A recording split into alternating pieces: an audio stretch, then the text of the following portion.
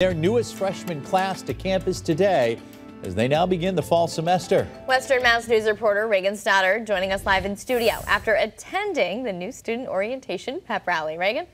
Abby and Chris, like many colleges across the Bay State area, new students and their parents arrived on the Springfield campus to move in.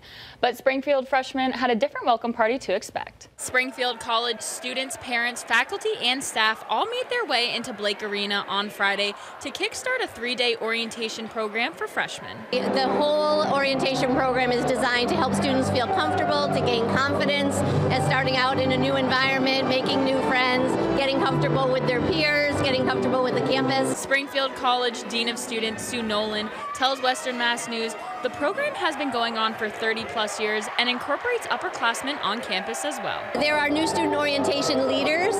They are upperclassmen. It's a highly coveted leadership role on this campus. We spoke with one of those student leaders, Faith Blaze, about her own new student orientation program as a freshman.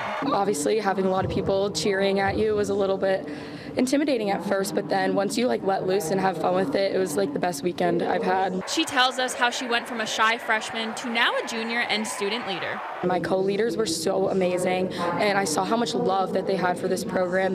They were varsity athletes here, and they still poured their heart and soul into this program. That really spoke to me as this is something special to be part of on this campus. New students can expect a weekend filled with activities and exercises to familiarize themselves with the campus. Reporting live in studio, Reagan Stoddard, Western Mass News.